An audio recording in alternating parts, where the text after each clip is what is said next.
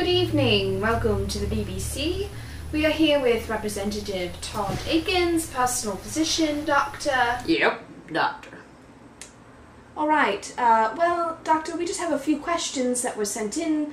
I love it. Great. Great. So the first one is, what do you consider a proper diet? Good question. Weight Watchers, Jenny Craig, whichever one that Jennifer Hudson was on. She looks fantastic. She can wear white now. That's a good diet. Right, I guess I should have been more specific. Really, I was thinking about a diet, as in, you know, what one should eat every day to stay healthy, because, as you know, across America and really worldwide, there's kind of an obesity epidemic happening, and people feel that fast food is to blame. So they think if fast food were eliminated, then so would the obesity epidemic would go away as well. Now, I don't like that. I don't like that. I don't think we should be blaming fast food. It's actually proven. It's a proven thing. Not even just a theory. It's actually proven that the faster food is prepared and eaten, the faster the weight is lost. And you can look that up. From what we know of medicine, that's a reality. And I don't think we should be punishing fast food. I think we should be punishing the weight that was gained.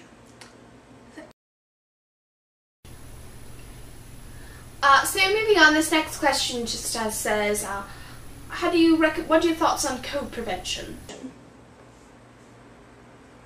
Gloves, layers.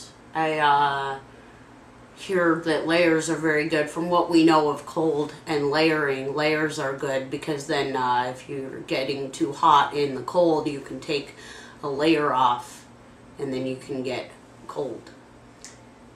Alright, I guess again I should have been more specific, because really what was meant was, you know, what about the COVID virus? Oh, that's cured. No, it's eluded scientists for years. There's no cure for the COVID virus. No, that teacher made something.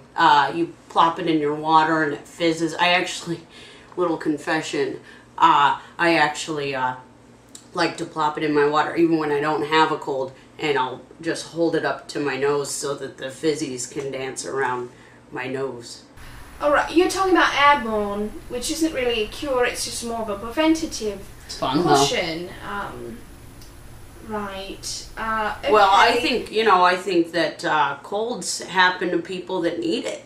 You know, typically very poor people who are working too hard maybe need a little bit of a break, and it helps them because they get a day off from work or so, and you know, a lot of them are sleeping 5 or 6 to a bed, and then this way, if one of them gets a cold, they get to stay in a hotel for the night and they get a bed to themselves, and they need that. So it's helpful for everyone. Well, moving on, what are your thoughts on alcohol consumption? I'd love some. Thank you. I guess, I mean, how much is just too much? You're too much. Alright. Okay. Moving on, what are your thoughts on plastic surgery? Oh, I think we should be doing surgery on humans. I don't think we need to bother with plastics right now. I think humans need help right now. You know, in plastics, those will just stay broken and fine, and that's fine. But if we're gonna surgery anyone, it should be humans first. I think that's my policy as a doctor and a medical guy. Okay. Well, this next should be easy. It's quite a common disease, strep throat. How would you recommend treating it? Where is that one located? Strep throat, I mean, is traditionally in the throat. In the strep? It's in the throat. In the throat. In the throat, okay. Yeah. The inflammation of the tonsils. Sure. Sort of thing. Very sore throat, hard to swallow. Yeah. You know. Like you're holding back like you're watching Armageddon and you're holding something back. I So would you recommend treating it with traditional methods like antibiotics, or would you go holistic? Let me stop you right there when you say the word holistic, because actually, and from what we know of medicine and books that we've read and that we haven't read, holistic actually comes from the Latin hullabaloo, and it means a bunch of, pardon my French, but a bunch of just nonsense. So you can just cut that out right there.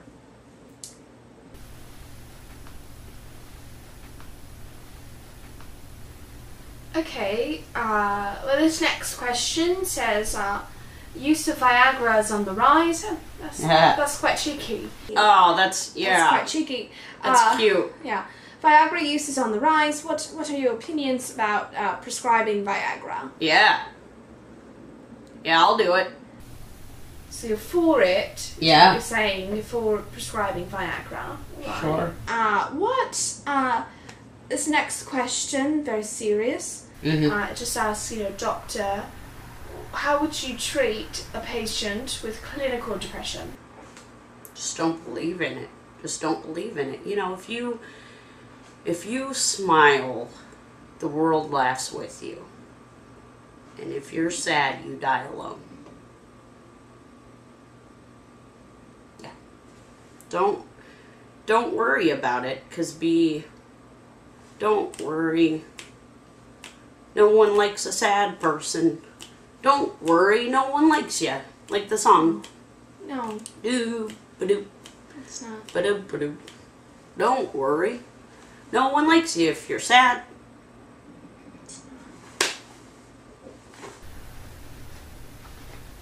Okay.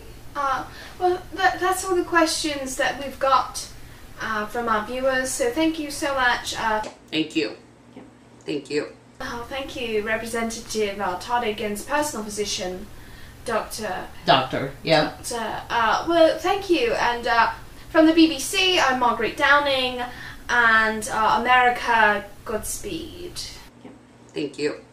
It's just, the interview is over now. Thank you. If someone else wanted to start Thank you. rolling tape, that would be... This was fun. Grand. Yes, it was grand. Very grand. Wonderful. What are you doing after this? I'm probably just going back to my flat. Yeah, that's what you guys call houses. Yes, it's an apartment. It's cute. Flat. It's cute. Yeah. My wife is staying at her mother's flat. Oh. So, if you... While you're out of town? She just said indefinitely. Oh, well, that's sad. That's terribly sad. Doesn't have to be.